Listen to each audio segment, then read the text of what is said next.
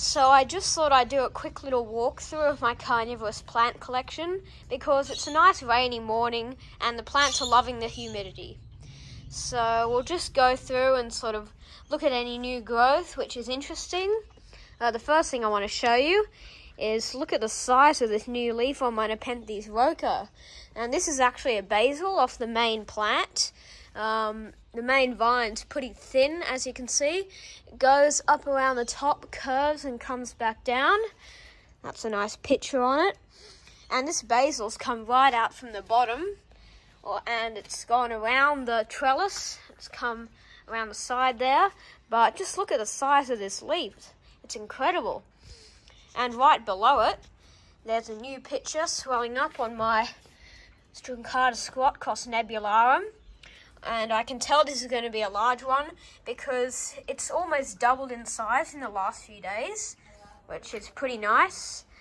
There's a new picture on my Roca exotica Cos Boschiana Cos Truncata, but this one is quite a bit smaller because the plant's just put out a massive flower. There's lots of new growth on my Nepenthes Copperlandii. It's put out a couple new pictures recently, and I've just spotted behind it, the new picture is opened on my Veitchii Cos Burbigiae. I think that's going to be the thumbnail photo. Yeah, so this plant is actually the one in my profile picture.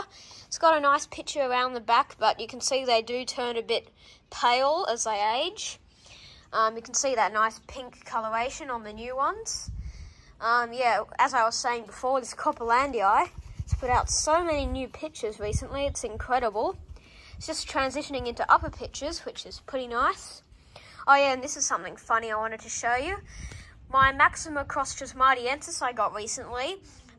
It was just sitting there for a week while I was at Foster, and the pictures are just filled up with so much rainwater that the leaves had actually broken.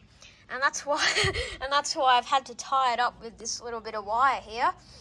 But yeah, I just found it funny that the plant couldn't handle its own pictures. And that's actually the same with this Truncata Cos ventricosa.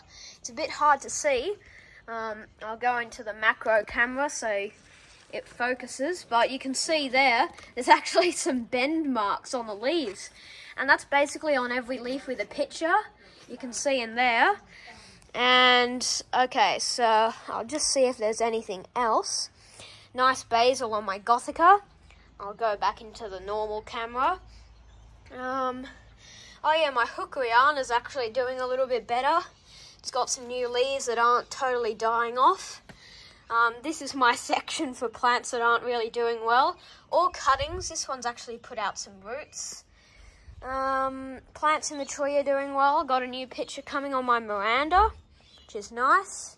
Down on the ground, my Gothica is thriving. It's got very large pictures on it. I'll try to find a good one. There's one over here. I think this is newer. No, it's not. It's actually starting to die off, but you can see how nice it is still. New picture on my Thrillii. It's not much at the moment, but this plant used to be a massive vine, but I cut it back down because all the leaves died off and it was only the tiny growth point at the top. We'll just go through the plants in the tree. Not much else to show you, except for this new picture on my ventricosa Cos Lowii Gothica.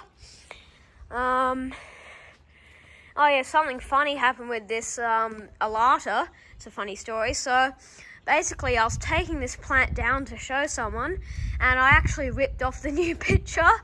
And as you can see, I've actually tried to tape it back on because I've seen that sometimes when you break a leaf or something and you act quick and like make contact between those 2 points, it can sometimes regrow, but I'm not quite sure about that. Some last new picture updates. There's one on my Maxima, some on my ventricosa. Sorry for the plane overhead.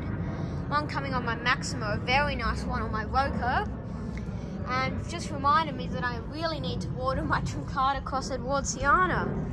So that's the last update for the video. I'll just get my watering can because I don't want that plant to die. I hope you enjoy these sort of carefree videos where it's just me rambling on and on. that should be enough water. Oh, I only have one hand, so it's going to be a bit more difficult than in the GoPro videos. Probably should take that rose off, but we'll see if I can carry it with one hand.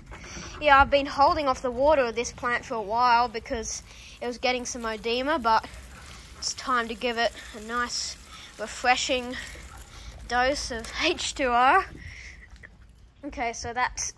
oh, not sure what that coughing was about, but I guess that's the video for today.